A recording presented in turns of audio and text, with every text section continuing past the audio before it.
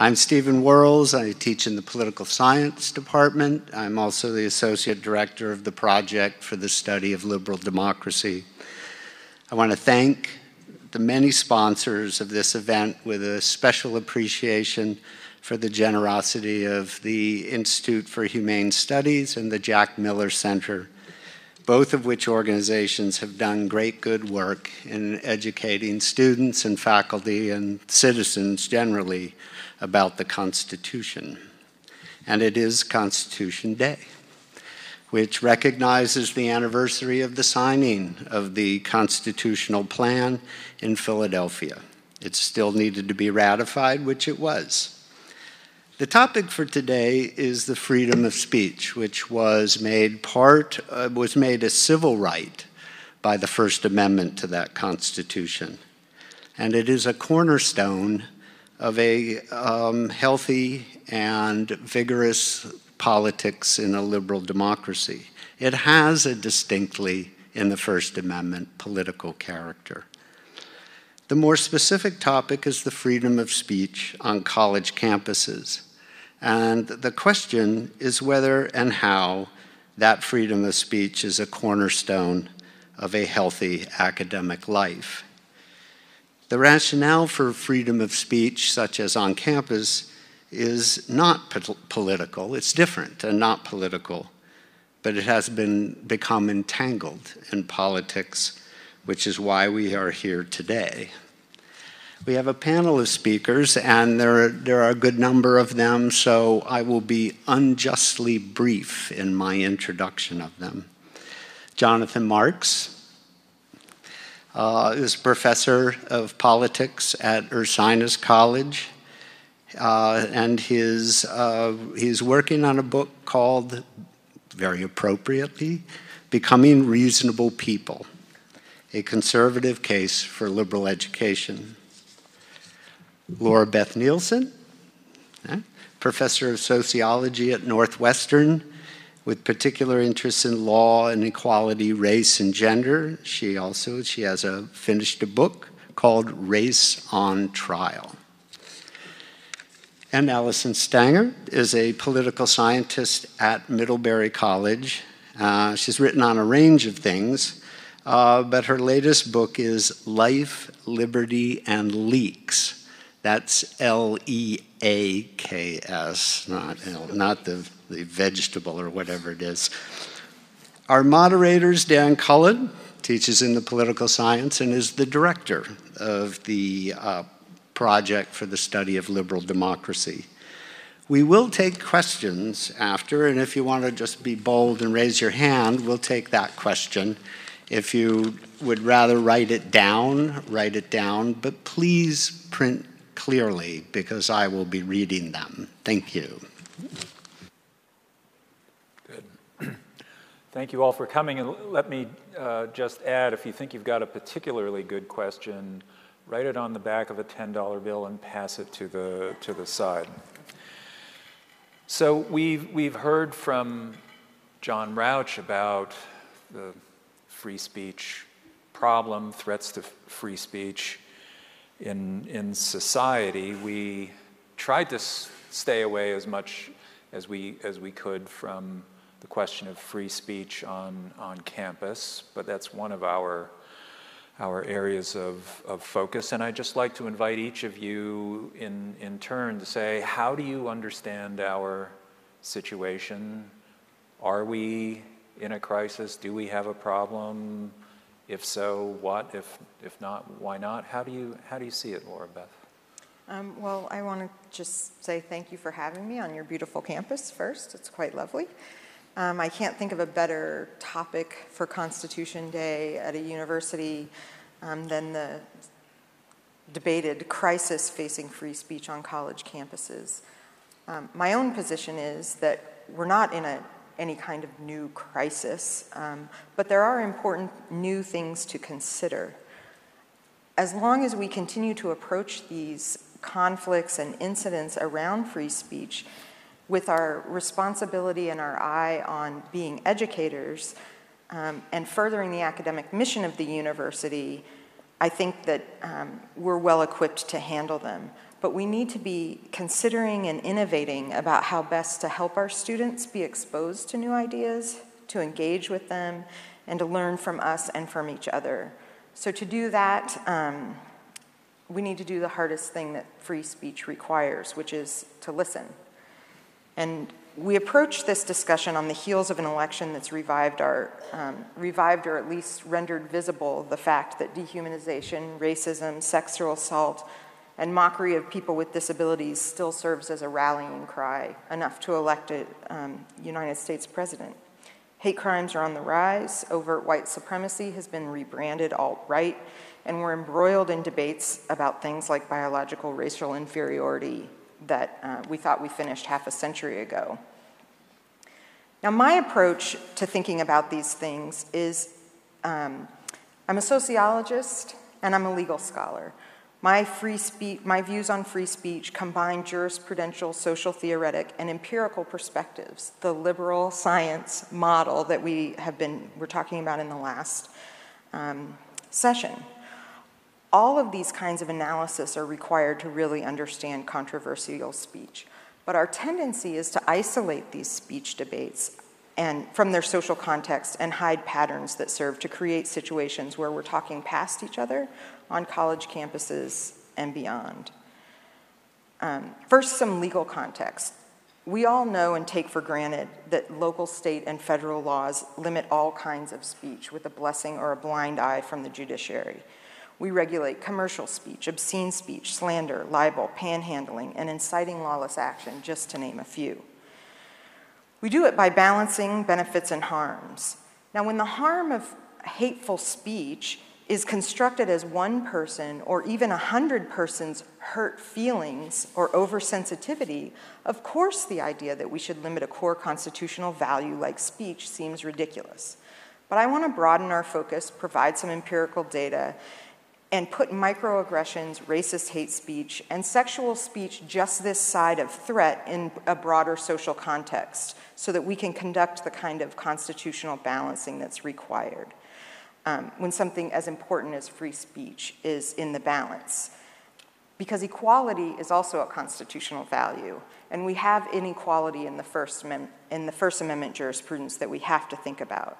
Legally, right now, as was made clear in the last session, we tell members of traditionally disadvantaged groups like racial minorities that the regulation of hate speech is unconstitutional, except under very limited circumstances, and this goes to the definition question, which the Supreme Court has talked about, and we can talk about it. Facebook has a very clear definition, which I've talked to their lawyers about. There are some definitions, but college women at orientation events are told that crowds of fraternity boys chanting no means yes and yes means anal is something they have to tolerate in the name of free speech, even if they feel like they're no longer equal members of the campus community, or even if it's chanted under their bedroom window. At the same time, we see a powerful regime of free speech that protects popular ideas. In judicial circuits where panhandling regulation is allowed and has been for years, part of the justification is that the targets of the speech, commuters in the New York subway in one iconic case, have a legitimate purpose for being in public. They're trying to get to work. Chambers of commerce pass anti-panhandling laws for customers to have tidy shopping areas. So we have laws banning begging, even if the beggar is saying, homeless veteran, please help, which if you don't think that's a political message, I don't know. It is a political message. So workers, tourists, and consumers are protected from requests for money when we decide that this space is more functional or certain people in it are more important. Consider also the Westboro Baptists. Yes, the Supreme Court upheld the right of the Westboro Baptists to spew their hate speech. But after the Snyder case, little known fact, it inspired congressional override, which is the term that's used when Congress overrides a Supreme Court decision, in the form of the Honoring Americans Veterans Act, which prohibits protests 300 to 500 feet around veterans' funerals 2 hours before, during, and after their funerals. So mourners of veterans protected. There's not a word in it about the anti-LGBTQ, funeral attendees, the LGBTQ, soldiers, and so on. So soldiers and workers are protected from troubling speech, but white women and people of color just walking down public streets, living in their dorm room on a college campus, are not protected from some speech. And we do allow in our jurisprudential analysis of First Amendment cases, we do think about targets, as I've just demonstrated. I argue, and I think I have some data to back it up, but we can certainly argue about it. The policy driver here is the conception of harm.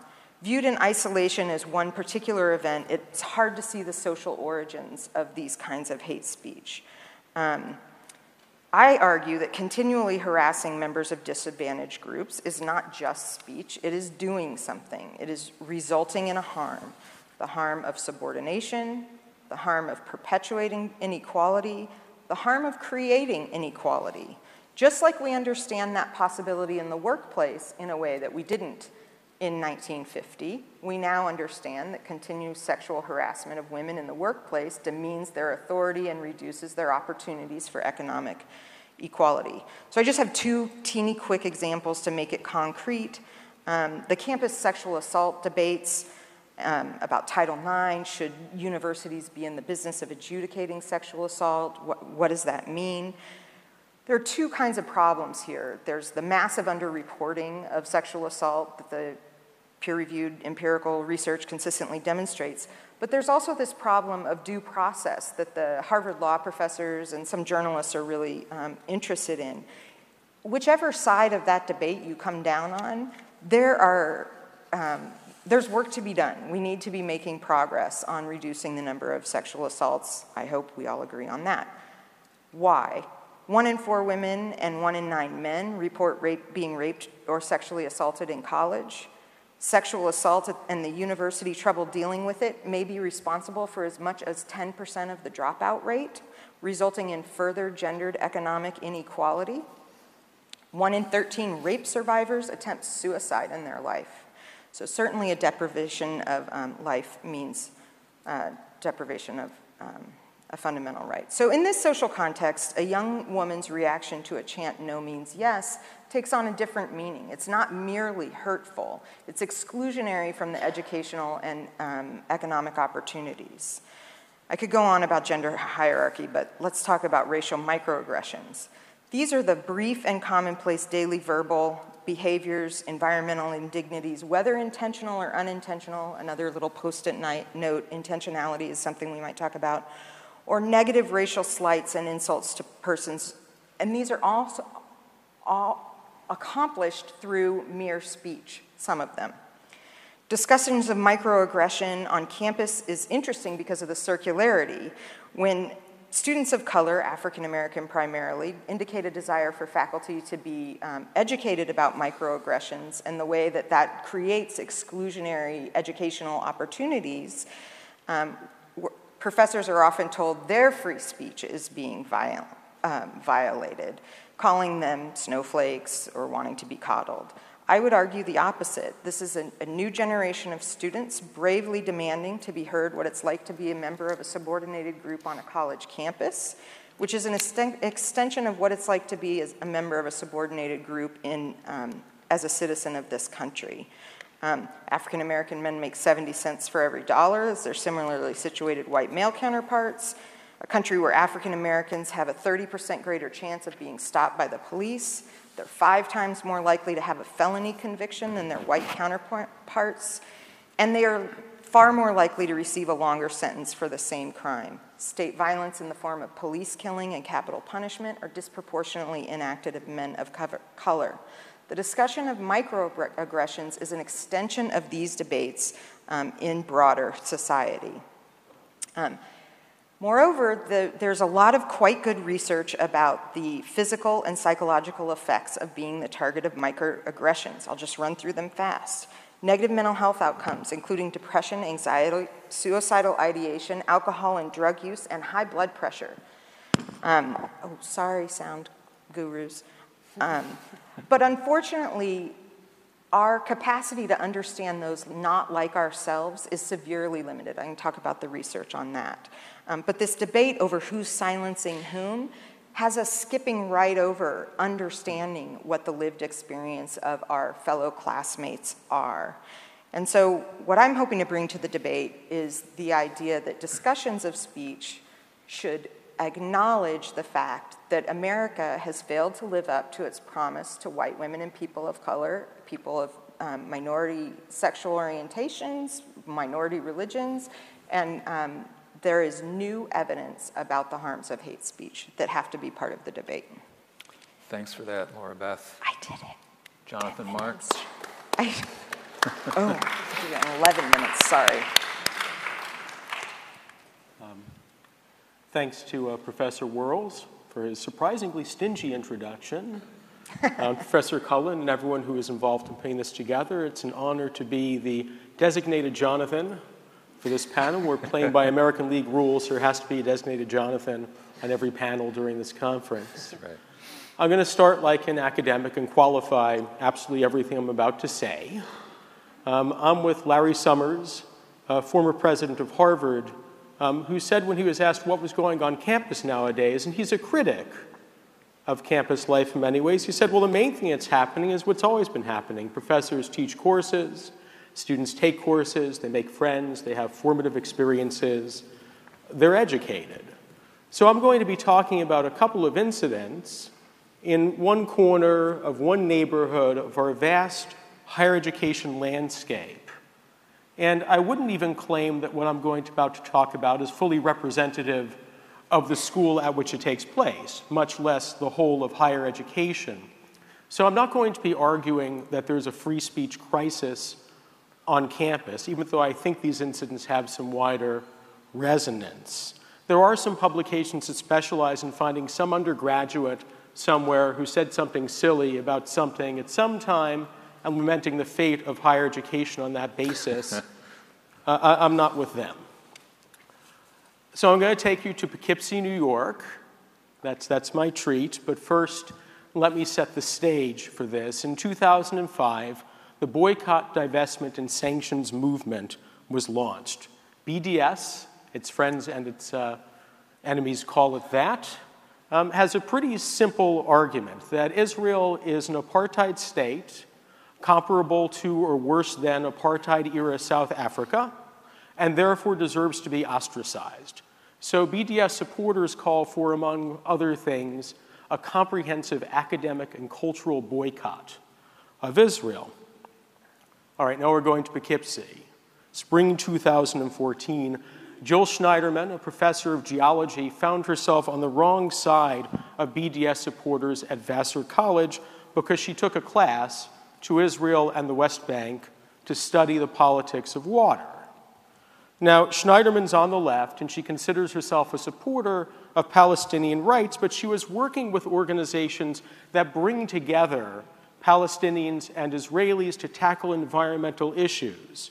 From the standpoint of many in BDS, this kind of cooperative arrangement isn't kosher because it distracts from Israel's crimes. Students picketed the course, so they stood outside of the door and tried to persuade enrollees that continuing in it was tantamount to supporting apartheid. There was an on-campus component of the course. It was possible to picket it.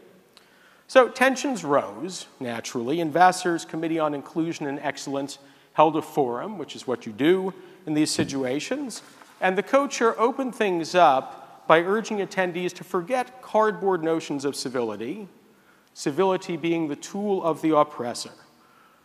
The forum, in other words, proceeded on the assumption that the disruptive protesters were on the side of the angels, and Schneiderman, who had had some complaints about the way the protest had gone down, was on the other side.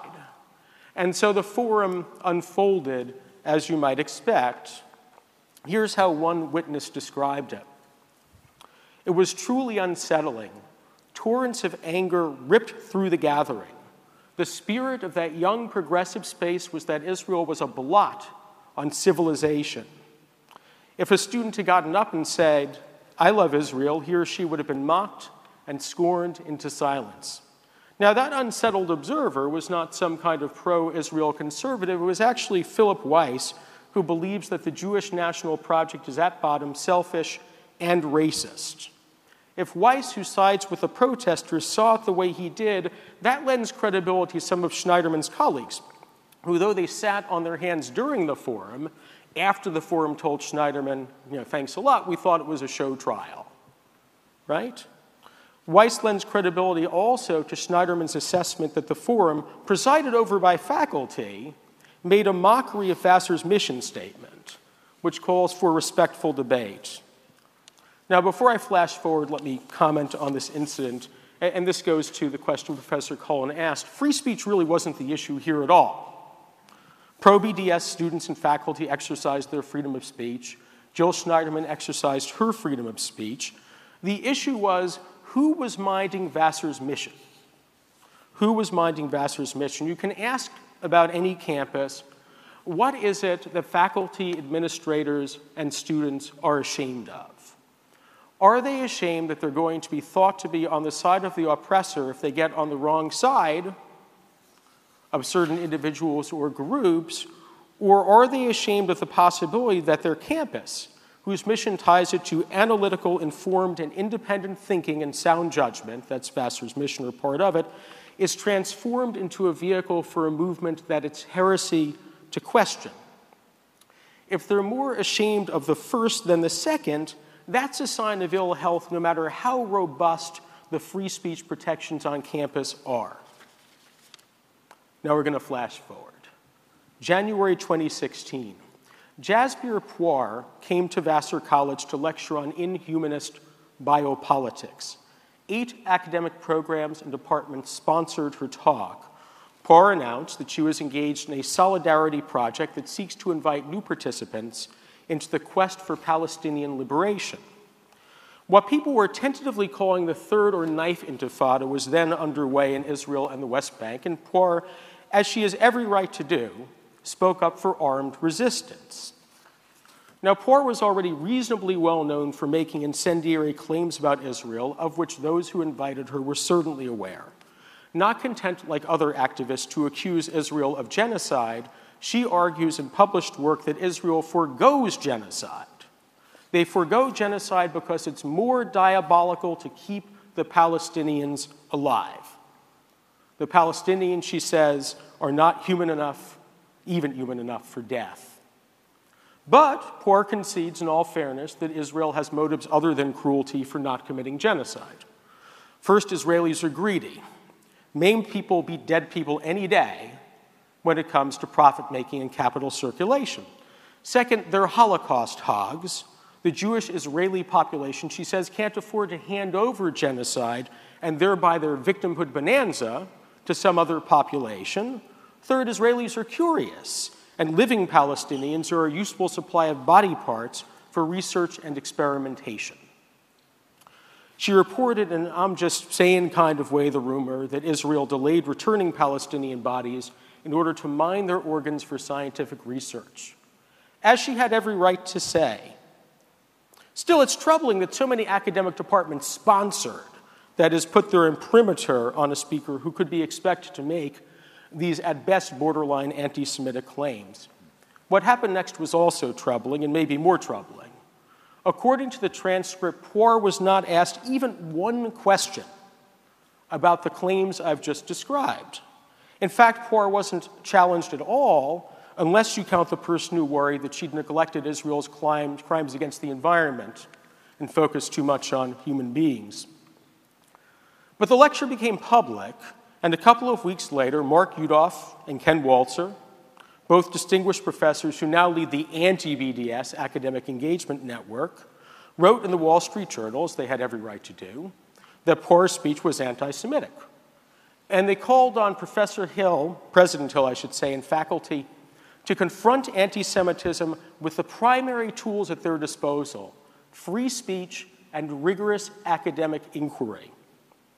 And this op-ed did inspire faculty to speak out against Walzer and Yudof.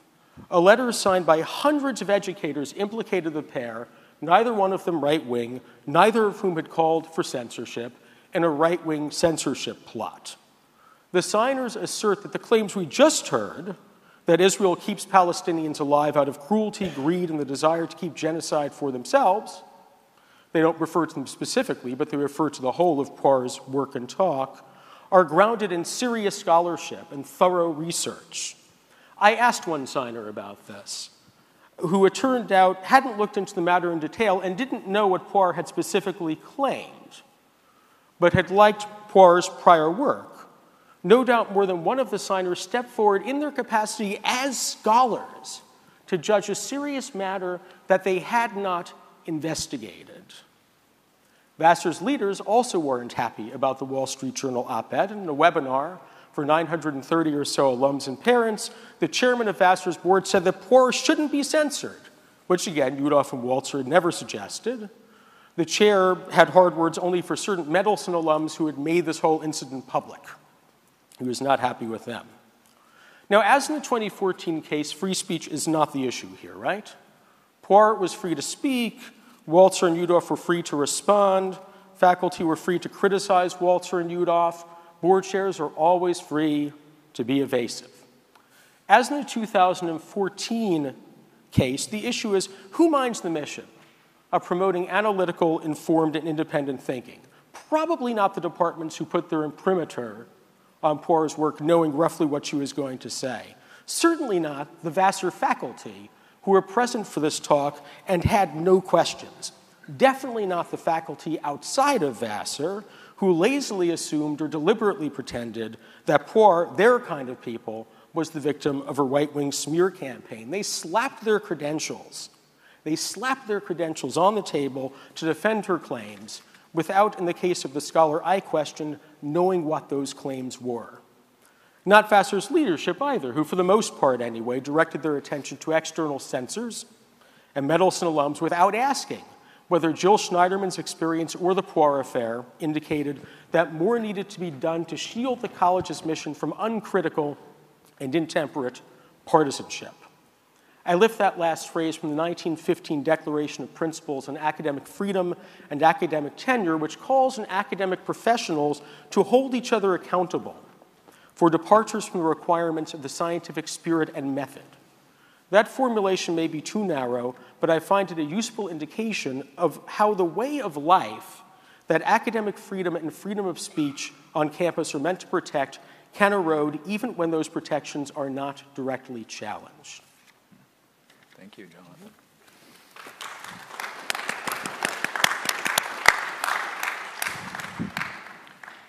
Well, happy Constitution Day, everybody. Can you hear me? My scarf seems to be falling over, so raise your hand if, I fade out as we go forward. It's wonderful to be here, and it's particularly great to see so many students in the audience. I am going to be telegraphic in the interest of hearing what you're thinking about, because that's what I'd like to know, especially interested in your questions. So I'll just make a few points on what's already been said and perhaps throw a few new things into the mix for you to think about. For those of you who don't know, I'm that Middlebury professor. That might not even mean anything because, happened over a year and a half ago. So just briefly, I was injured after an event with Charles Murray was shut down. We did manage to do a webcast, which was interrupted with fire alarms, had a dramatic escape with students climbing on cars and all kinds of other huge drama, things I never would have expected would ever happen to me. And I wound up with whiplash and a concussion. So why did that happen? Well, just very briefly, I think it was a perfect storm because, in a sense, Vermont is a bubble within a bubble. Republicans don't even come to the state of Vermont because they know there's no hope whatsoever of them ever, winning an electoral plurality. And it's Bernie Sanders' land. But apart from that, it was also very much a product of the particular moment in time, which is right after the election of Donald Trump. And I think students were responding quite legitimately, not in the forms of protests they took, but in the general sense of frustration with a series of undelivered promises, especially to Black Americans in this country. And I don't have to rehearse what those are. A frustration point had been reached, and it just bubbled over in unfortunate ways, I think, because in many ways the student protesters brought about the very opposite of what they wanted to see. And we can talk about different strategies of resistance. But I think the consequences piece is very important. I would just say that emotion carried the day at Middlebury in a series of ways. And Emotion is important because we would be robots, not humans, if there weren't emotion. So emotions need to be validated and listened to and heard. But when it comes down to strategizing about bringing about change you want to see, there's no substitute for reason. And I can say more about that if you're interested. I think this whole question of hate speech is a very interesting one. And Laura Beth has already spoken quite eloquently about it. I would just add this to the mix, that when we're talking about hate speech, we get into a definitional problem, but we also have is a distinction between what's going on in the classroom potentially and what's going on in the dorms, or the extracurricular life of a college. Because for me, when I think about hate speech is something that offends, it wounds in a devastating way. And if I think about the appropriate classroom environment I want to generate, hate speech would never be permitted, because that is not a learning environment in which everybody has an equal place at the table. So in my classroom, there are really no need for speech codes if I lay out the groundwork for what I want to see. And I will start out and say to my students, look, we are going to have to learn to engage civilly with one another, even if we passionately disagree. And this is going to be a difficult thing for you in some ways, because that behavior is not modeled for you anywhere. You don't see it on television. You don't see it in the larger culture. It's something we're going to learn together. And to do that, we just have to be open and empathetic listeners.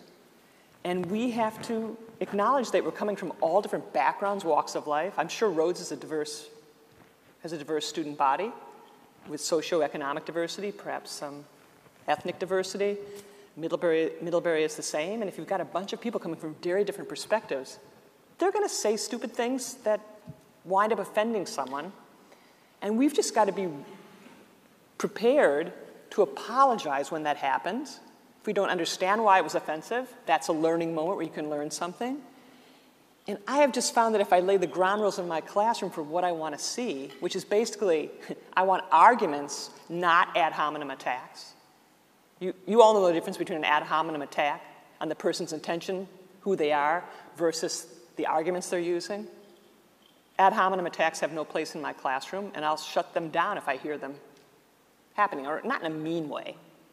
I just want to make people aware that that's what they're doing, and we generally have a good learning environment.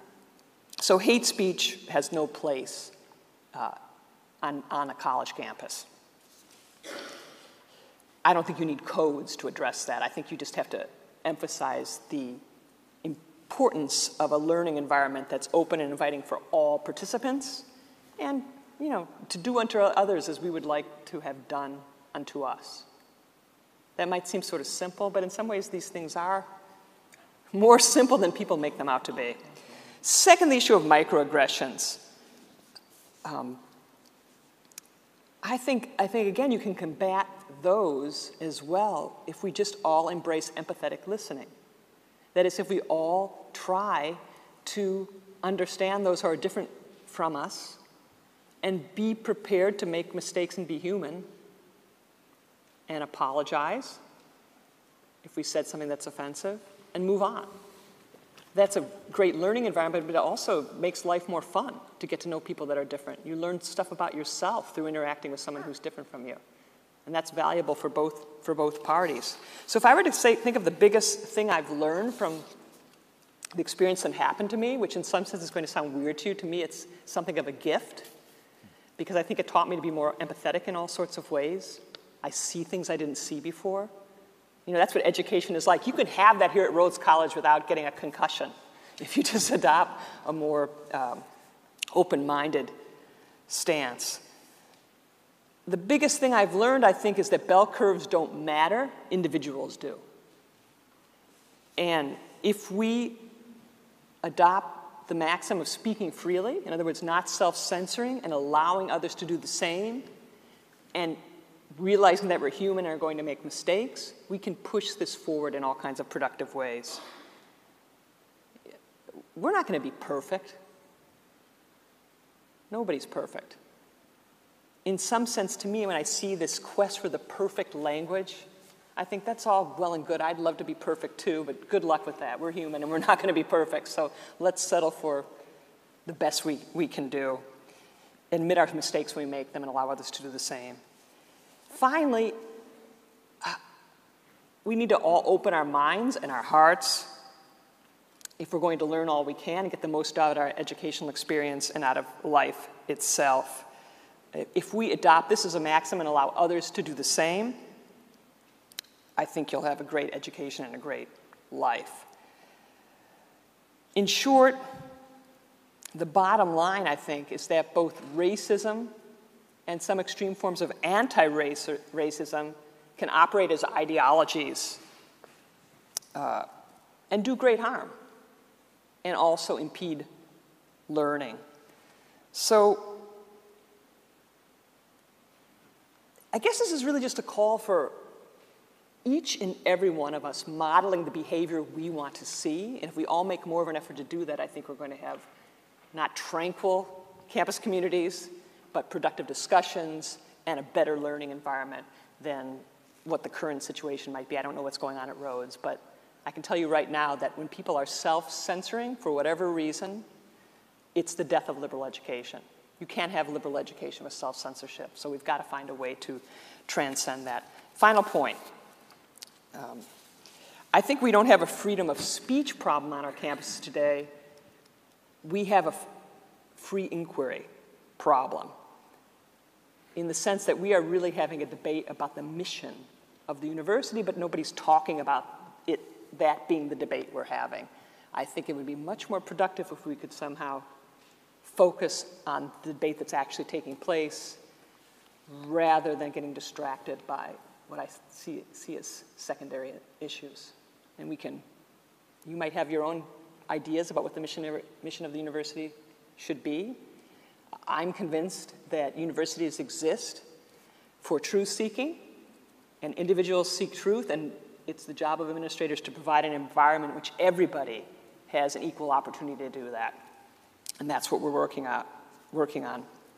So I'll close with that. I'm really hoping we can hear from the students and see what they're thinking, because I'm looking at you and you know, it's quite an interesting bunch. Maybe I should close by saying, how many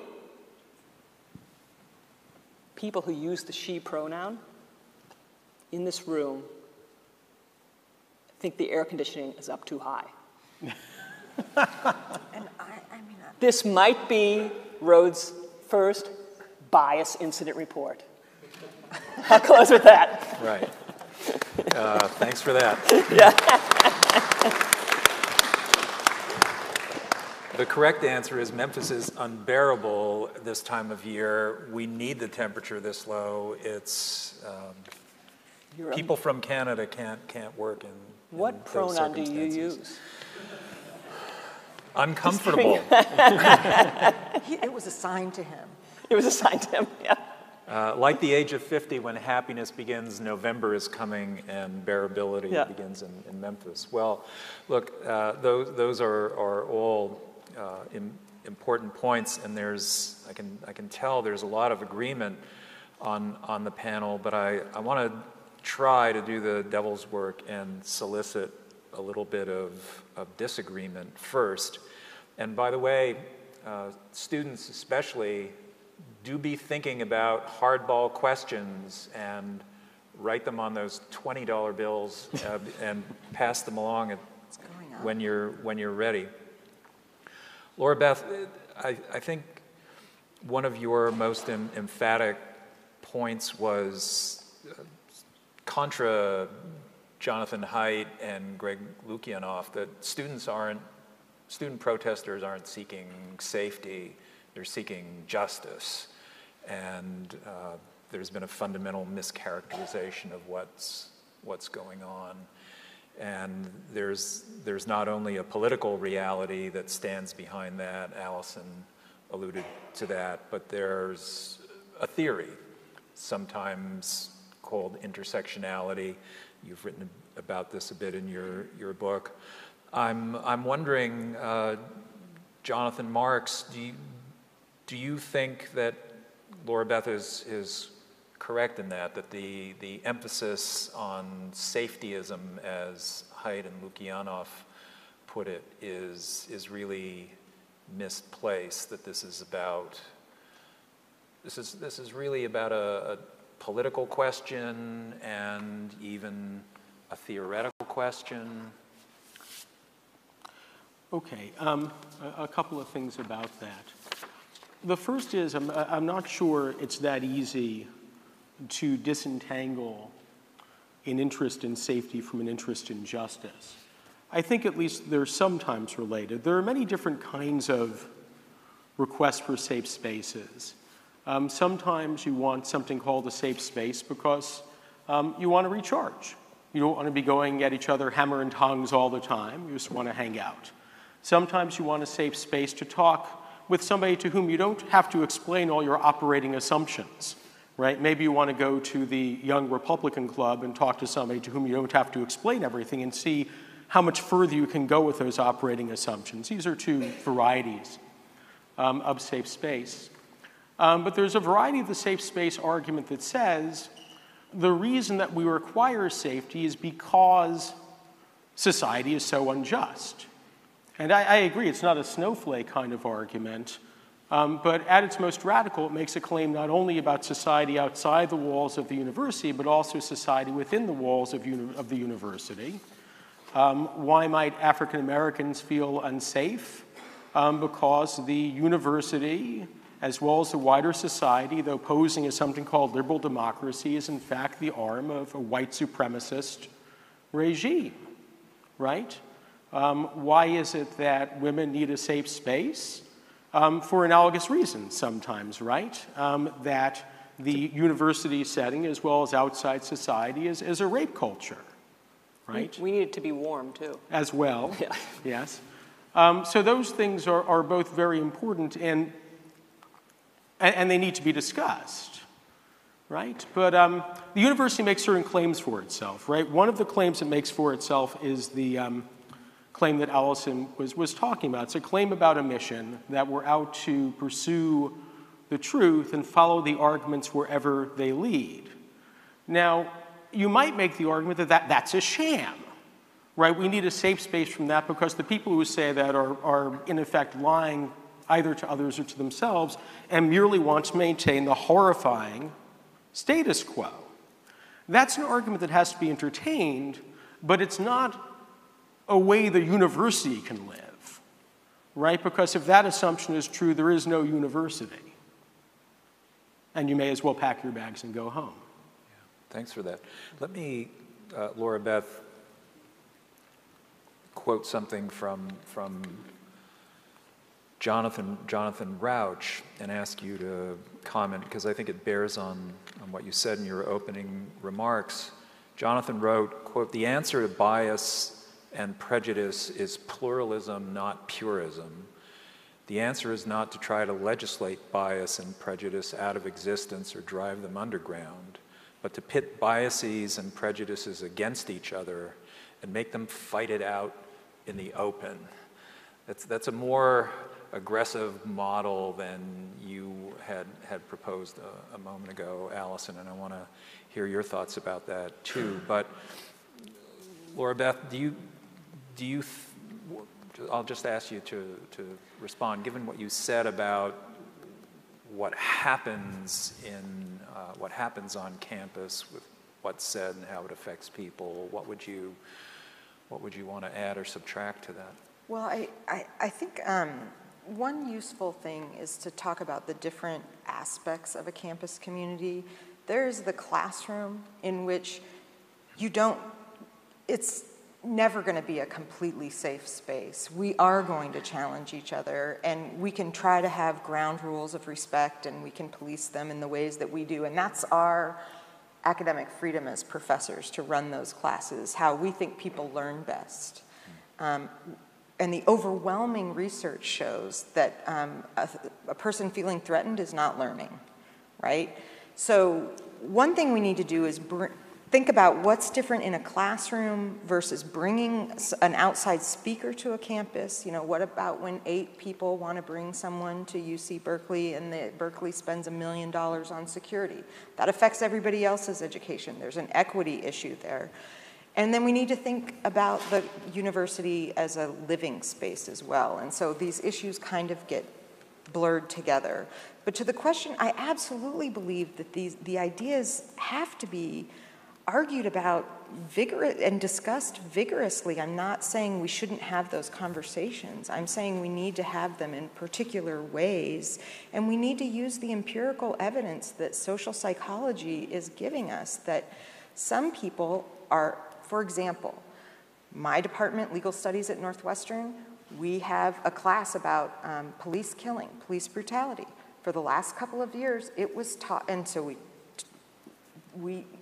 the professor used videos, the body cam videos, and then we interrogated the cases and what the empirical data shows about how much faster police, black and white, are likely to shoot a black suspect holding a phone. You know, you go through all of those data, and we had been showing the body cam footage. There's now a body of research in psychology that shows that that is trauma-inducing for black students. It is not as trauma-inducing for white students.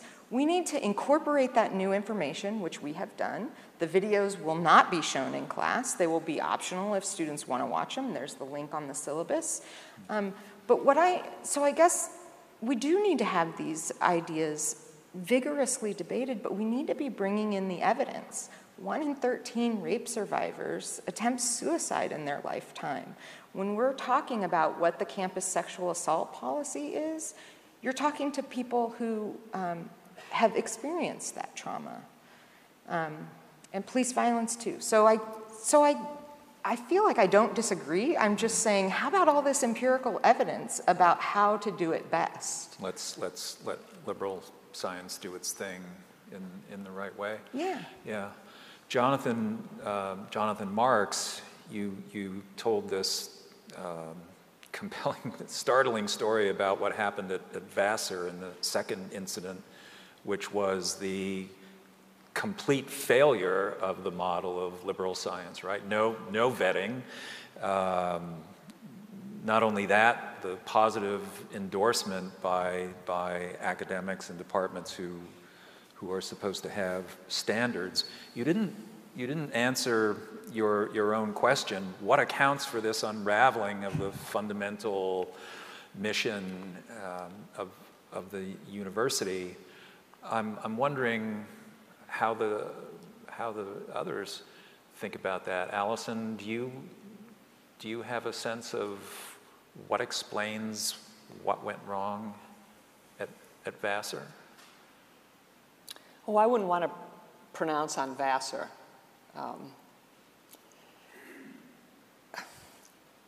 I really believe, and I'm learning more about this each day, that we need to come to terms fully with our own history here in this country.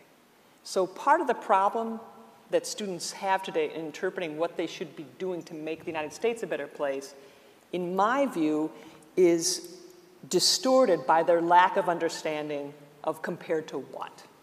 You don't like this in the United States, compared to what? If you have more of a knowledge of what politics looks like in other parts of the globe, you might have a different response to the United States. But more specifically with our country, and I'm hoping to teach a class on this when I get back to Middlebury, there is so much that's been, for lack of a better word, whitewashed. The Civil Rights Museum, for example, right here in Memphis, it's so extraordinary to go to that because, you know, you have this vague idea in your head, if you're from my generation, that Martin Luther King, you know, said these things that resonated with people, and it, you know, we took America to a better place, and it's almost like, you know, black participation has been written out of that history. Then you go to the museum and you realize a lot of people resisted and died and suffered repeatedly over and over and over again to get us to that point. At Harvard University, when I was a student, the one course required of all government concentrators was sophomore tutorial, American Constitutional Democracy. And I was a teaching fellow for that. So the professors would come in, we were graduate students, they would come in and they would tell us how to teach certain things. And we got to the Civil War, and I'm not making this up. They came in, a professor came in and said to us, your students are going to believe that the Civil War was about slavery. Your job is to teach them it was more complicated than that. And it was all the states' rights arguments and so forth. The historical record shows that the Civil War was about slavery. So why would they want to teach students that? Well, it's not malevolent. Think about it. If you wanted to keep the country together as one country after that cataclysmic event, you had to kind of kick it upstairs to focus on the theoretical arguments, which were very real, and downplay the ugly, hateful aspect of it. So I think if we're going to move the United States to a better place, we've got to come to terms both with the histories of politics in other countries, but also with our own history. And that will move us forward in positive ways. That's my hope. Yeah. Thank you for that. Jonathan, I want to give you a chance to answer your own question. But you said Vassar is only one data point in many, but it is an interesting question. How do you account for it, and do you draw any generalization from it about the state of intellectual life? Well, I think that, first of all, different campuses really are different. But I think there are at least some general propositions one could put out there to take a guess at it. So I described the mission, this is one take on the mission of a university, as that one enters into a community that's prepared to follow an argument wherever it leads. And to check it, to use some of John's language. And to follow the evidence wherever it leads, the data, right? But colleges and universities do a lot of other things also. And I think there's a certain amount of mission confusion at many universities. To just take one example, if you read the Port Huron Statement, which is a primary document of the student movement of the 1960s, they'll tell you that what we want to do with universities is to turn them into bases for an assault upon the loci of power. To turn them into bases for assault on the loci of power. And this is an argument that didn't disappear with the 1960s. I'm not suggesting that teachers in general are bearded radicals, but this is an argument that has some influence that even if you were to say, right, I'm interested in a partial investigation, if I were to say that to one of my colleagues, right, even a colleague who sympathized with me might give me a quizzical and somewhat skeptical smile and say, well, isn't everything political? Really? Right? So there's a sense in which the mission I described of the university has come into question in favor not simply of Port Huron, but other priorities, civic education, creating global citizens, training students to deal with complexity in an interdependent world, to use language that many colleges and universities use. And I think for this reason, in many respects, it's not simply students, but faculty and administrators who have in many ways taken their eye off the ball. I mean, this mission, the first one I mentioned, doesn't happen by itself. It's profoundly, I think, unnatural and fragile. We were discussing with faculty members at lunch how difficult it is even for faculty members to have these discussions with each other and try to follow the argument and evidence where they lead. Right, without other, let's call them tribal considerations coming in, right? These are my friends, these are the people I don't like. That's going to affect how I take the argument. So it's a Herculean effort to establish the kind of truth system, again, to use the kind of language that Jonathan Rauch used earlier. And it requires a singularity of focus that I think is lacking in a lot of places, maybe most places. So in just a moment, I'm going to ask you if you have questions, if you have written questions, to pass them along, and Professor Whirls will collect them, and I think Professor Dolgoy is out there somewhere doing the same. And I'm going to ask Jonathan Rauch to come up and participate in the Q&A also. But as he does that, let's have a lightning round. So if it's more than a two-word answer, you fail, and there is no prize. 2 words, right? And we turn the temperature down. Should colleges and universities adopt the Chicago principles? Allison, you want to start? And maybe just say very briefly, you can have more than 2 words for this, what the Chicago principles are about. My answer would be yes. And that if you read the Chicago principles, they're quite reasonable and reflect the mission of the university as a truth-seeking mission. Okay.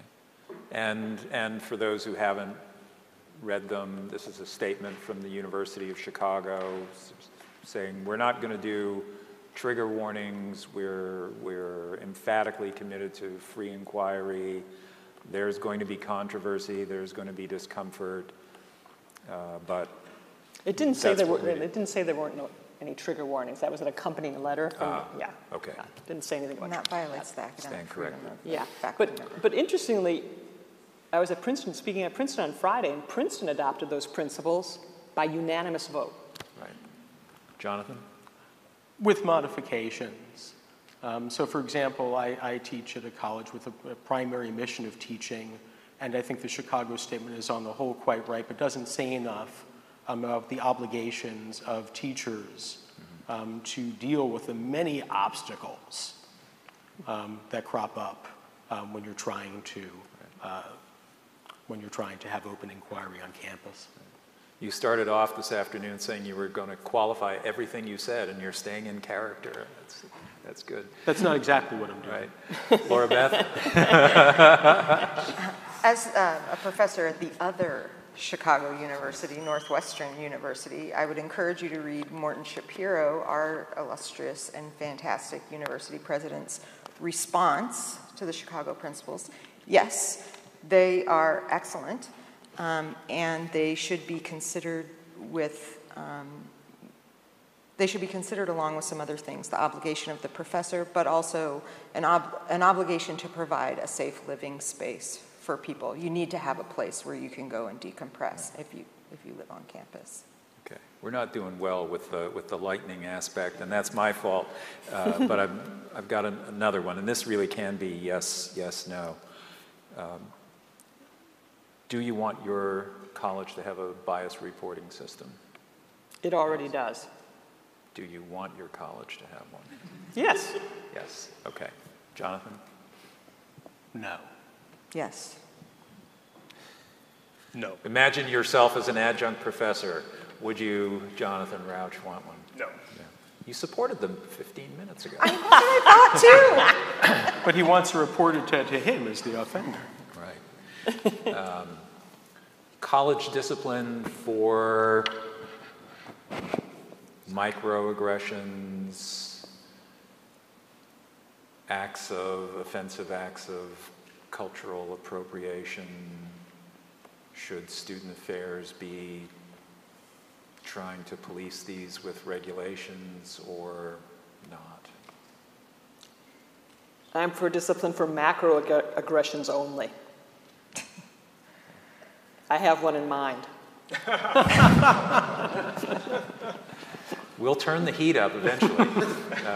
John? I'm also going to say no, but I hope we'll have a chance to talk about it later on. Okay.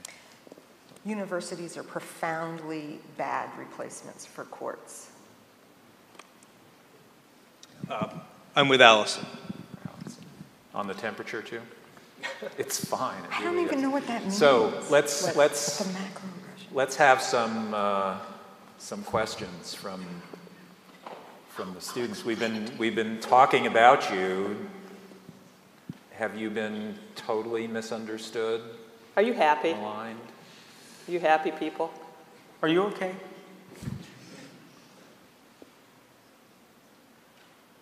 Yes. It seems like the consensus is that there's not necessarily a free speech crisis, but rather that people aren't willing to speak up.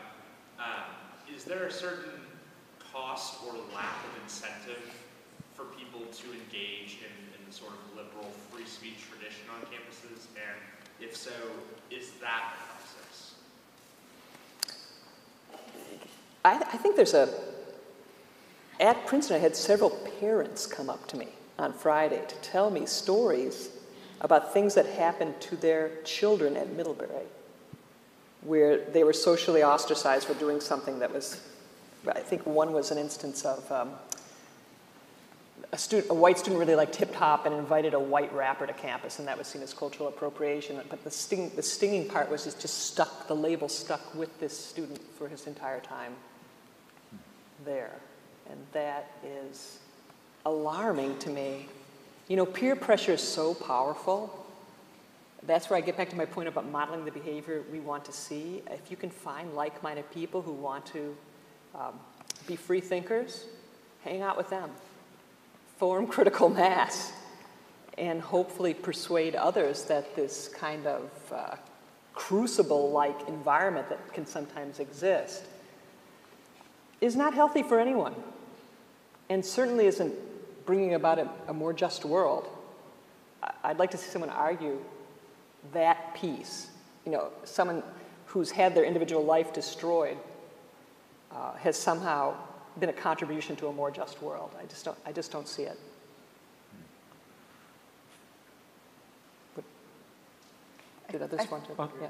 I think you need to, well, I think self-censorship is troubling. I teach in a class, my big law and society class, which I was teaching during the election, the Donald Trump election. I had students speaking up in class saying, I'm going to vote for Donald Trump, and it's because you set a different kind of and they know I'm a liberal. And it's because you set expectations. And I was saying to the faculty earlier, use anonymous polls and show the students that there are other pro-lifers in their class before you're going to teach the abortion cases. Use small group interactions, face-to-face interactions, like give a question and have the students talk, and then have them talk about their disagreement in the class. What were the arguments? What were the empirical claims that we could find an answer to using science? And what are the normative claims? And we're not going to agree on the normative claims, and we shouldn't. I get to have my religious beliefs, and you get to have your religious beliefs or your value beliefs. But on the empirical claims, like, are children in gay marriage families really screwed up, right? That is an empirical question that somebody faked the data about, blah, blah, blah. But we can answer these questions, and we need to know what we're asking that's answerable empirically and what are our normative things that we're imposing on that. Yeah, well, I think that this kind of stigma is a predictable consequence of opening up the discussion. In a way, it's not surprising. John referred in the earlier session to John Stuart Mill, and he does make an argument for having almost utterly open discussion. He says that we're one-sided beings. We're really bad judges because we're one-sided beings who mistake our understanding, which is partial, for the whole. And the only remedy for that, the only thing that really makes us correctable, right, is that we can be presented with a variety of opinions. We really need to be presented with every variety of opinion, is Mill's phrase. But he doesn't think that that's going to result to everybody joining hands and singing merrily together. In fact, what he says about it is a little bit strange. What he says is that it's actually going to usually increase the intensity of partisanship. In a way, people will start to hate each other more. You could ignore them before you knew they held these opinions, but now that you see there are people who hold these opinions, you hate them and think that they're bad people, right?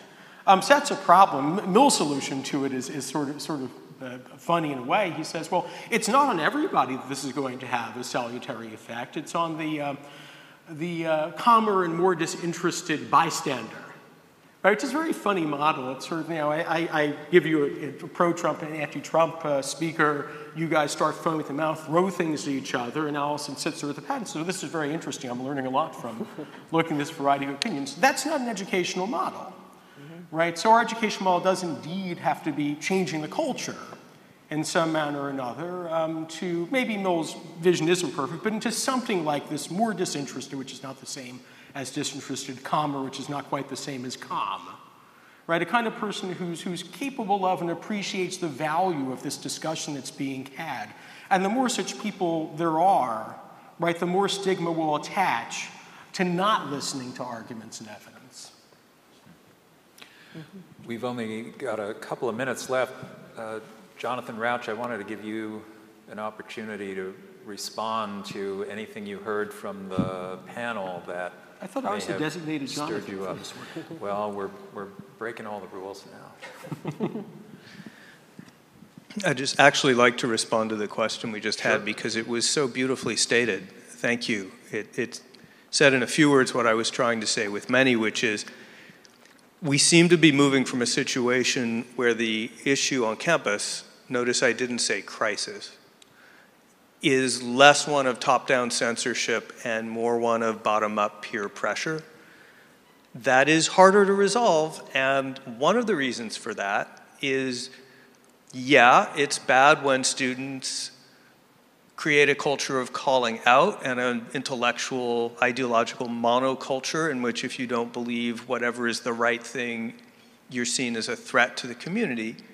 But it's also bad when students succumb to that kind of pressure, and typically they do.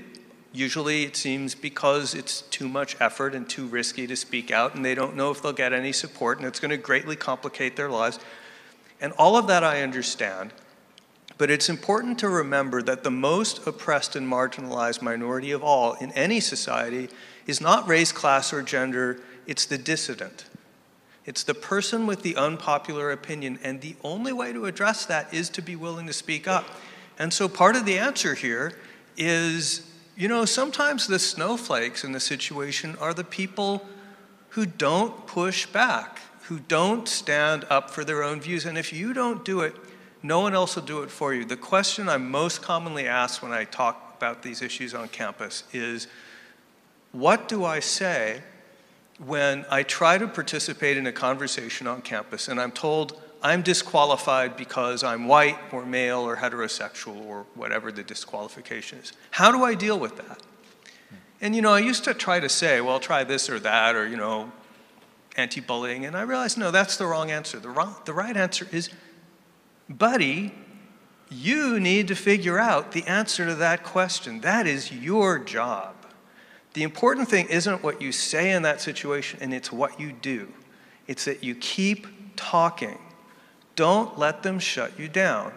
So there is a burden in this environment of peer pressure for those who experience it to pull themselves together and push back. And when you do, the results will be surprisingly good because there are going to be a lot of people who agree with you, who have not been willing to speak up. Well, that's well said, and I want to close with a little bit more Jonathan Rauch. Toward the end of his book, he takes up what he says is the deepest argument on the other side, the side that suggests, you know, we can't tolerate the speech we hate when it passes a certain point. We have to shut it down. His response is, gay people have lived in a world where they were forced them to betray their consciences and keep their mouths shut in the name of public morality.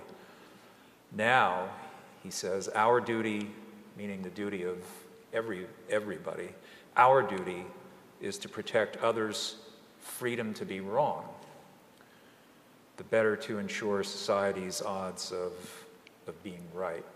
I think that's very powerfully and persuasively put, and a fitting place to end. And thanks so much to all of you for coming. This has been an extraordinary panel and afternoon, one of the better Constitution days we've had. Thank you. Thank you all for coming.